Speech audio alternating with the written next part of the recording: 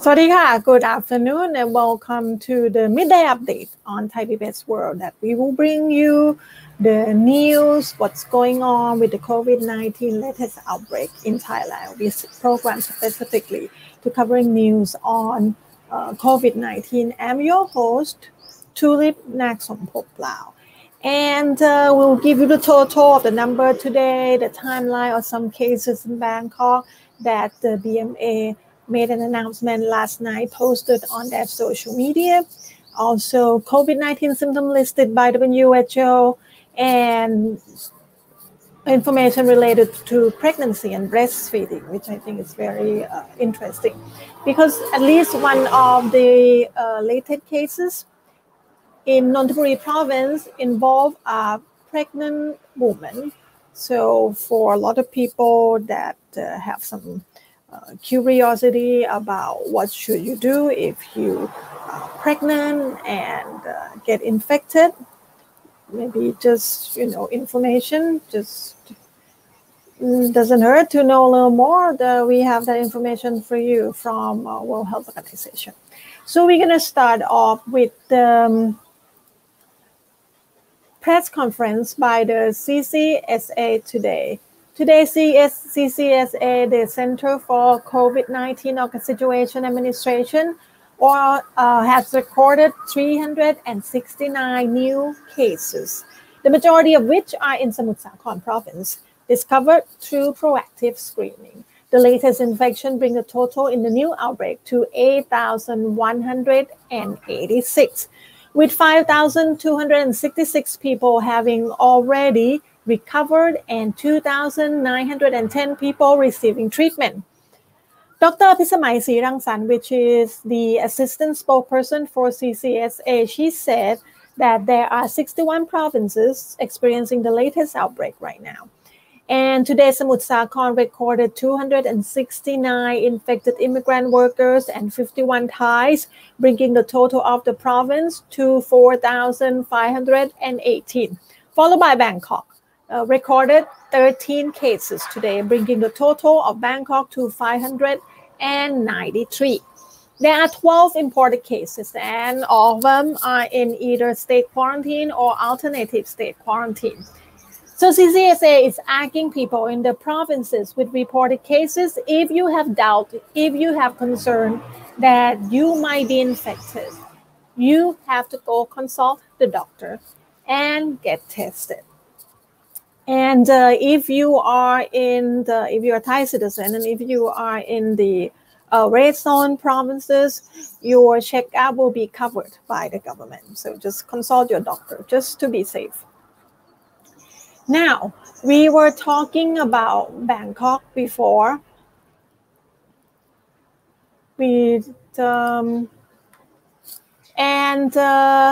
Bangkok is one in several provinces that actually show the timeline of the infected cases.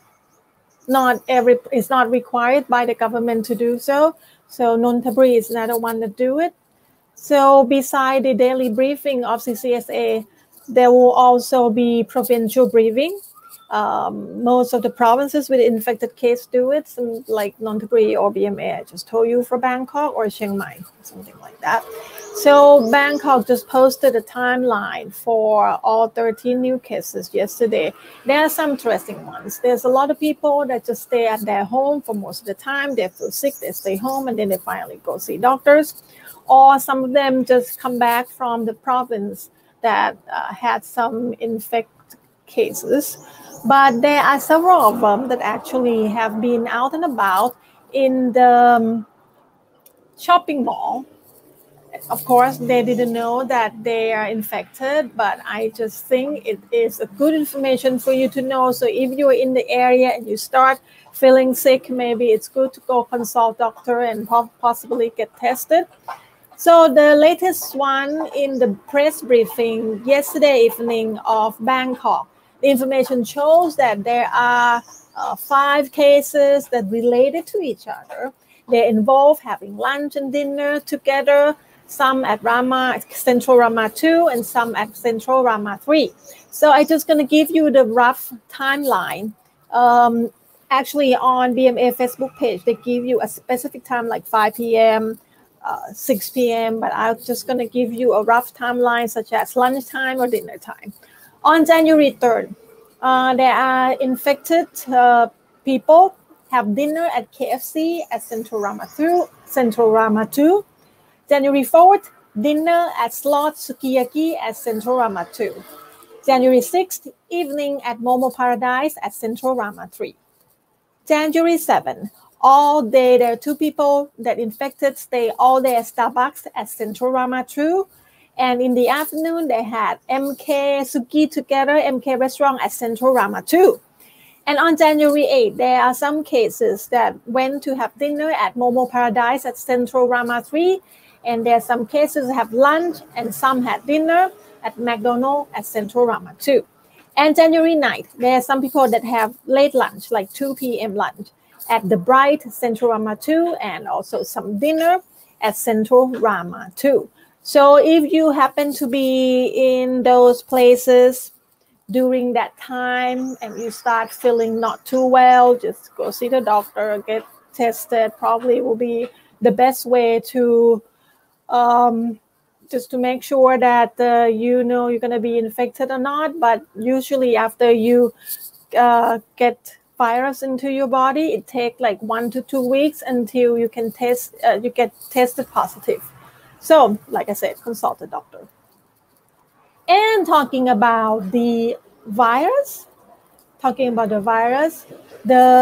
have been talking about the vaccine. We have been talking about vaccine in the past several days, especially because Thailand is about to get the first batch of vaccine from China next month in February. First 200,000 doses that we will give it to our medical personnel and people that have been working in the field in the high-risk places, and also high-risk groups such as the senior or people with chronic diseases.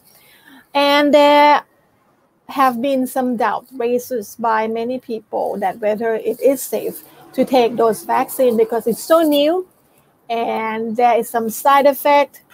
And like Sinovac by China that has that having the final phase trial in Brazil, in Turkey, I believe so in Indonesia as well, and their efficacy rate is actually only 50.4% in Brazil, 90-something% in either Turkey or Indonesia, so it's still fluctuated, but it's lower than they initially reported at 70-something%.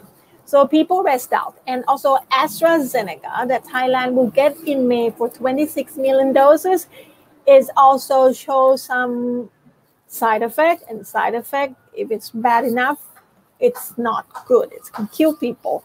But AstraZeneca has a better efficacy rate at 70-something%. So because of this concern, the Prime Minister just want to make sure that people know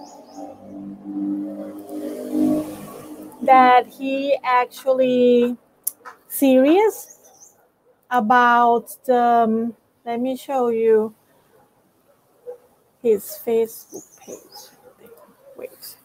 He's actually posted on his Facebook page and said that he will not start the COVID-19 vaccination program in Thailand for Thai people until it is proved to be safe. In his Facebook post, the Prime Minister referred to the report of serious negative side effects suffered by some people who were given the vaccination, saying that he has to wait for information from the expert about whether the complications were caused by the vaccine, by other factors. Let me find that. I actually have the screen capture of his post.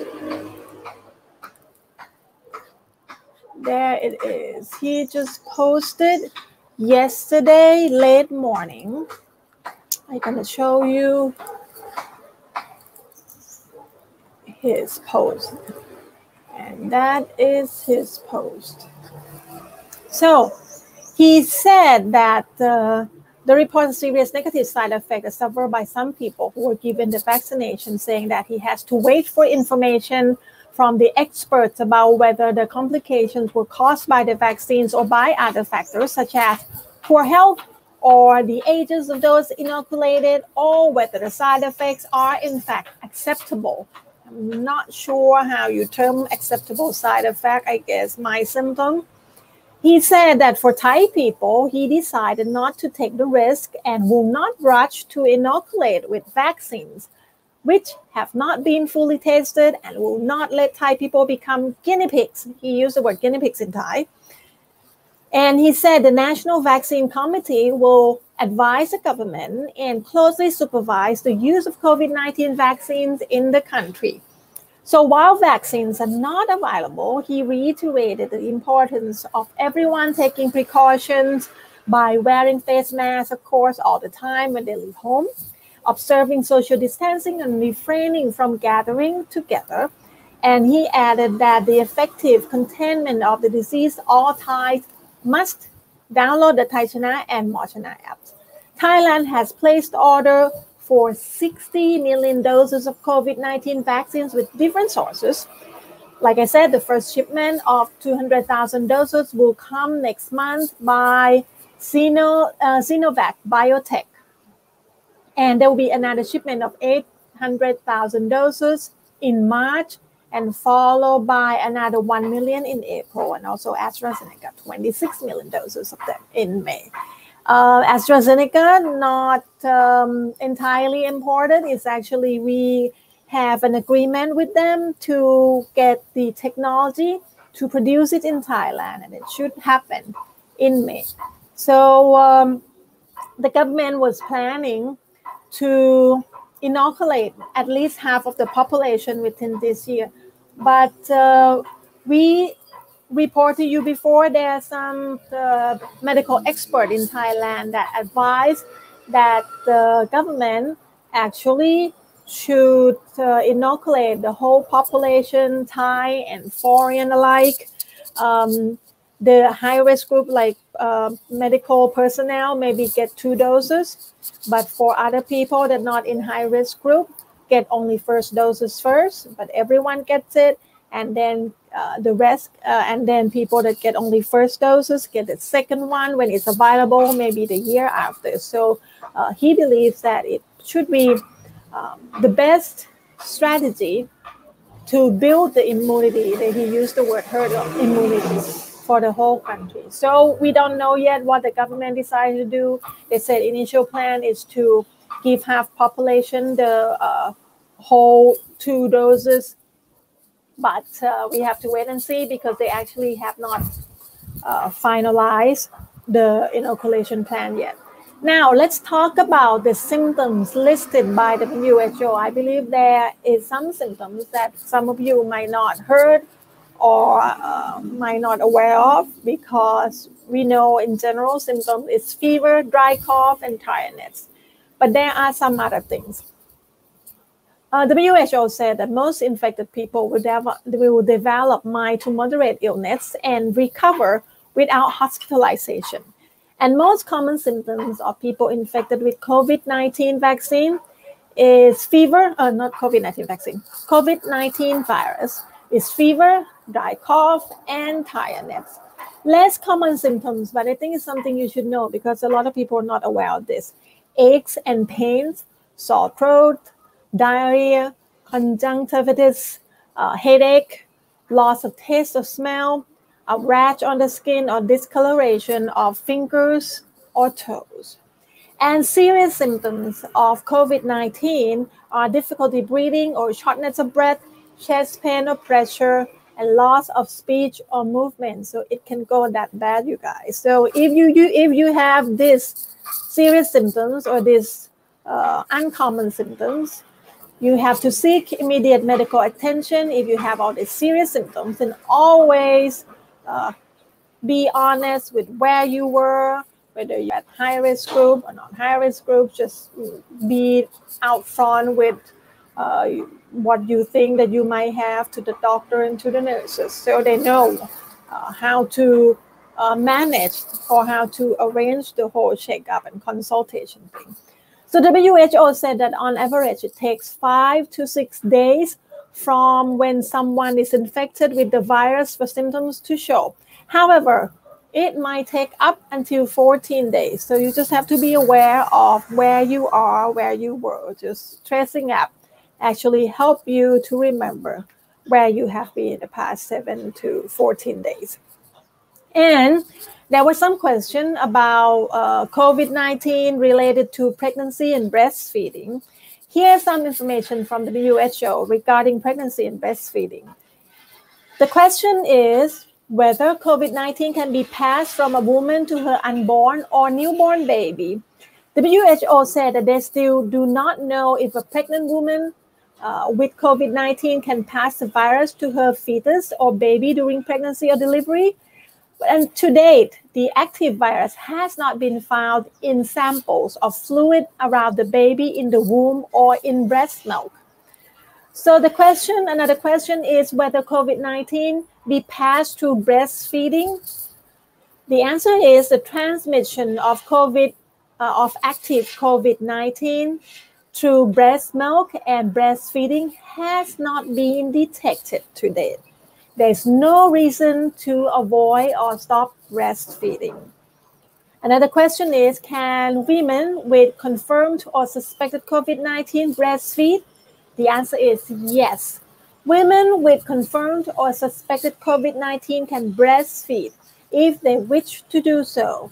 They should wash their hands frequently with soap and water or use alcohol-based hand rub, and especially before touching the baby. They should wear a medical mask during any contact with the baby, including while feeding. Sneeze or cough into a tissue, then dispose of it immediately and wash hands again. Routinely clean and disinfect surfaces and mothers have touched. And it is very important to replace medical masks as soon as they become damp and dispose of them immediately. Masks should not be reused or touched in the front. Or if you cannot find surgical masks, at least the fabric mask, the cloth mask, is something that you can use too.